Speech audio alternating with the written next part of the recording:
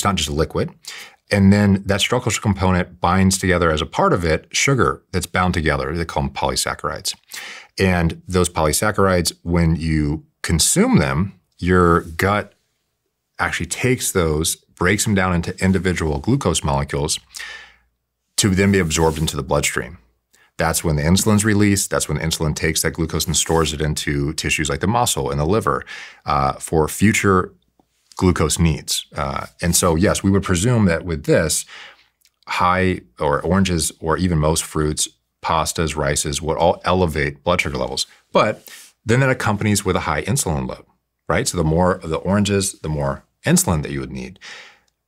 And, you know, despite many of these foods being considered very healthy, those with metabolic disease or metabolic dysfunction may be more vulnerable to even what would typically be considered healthy foods.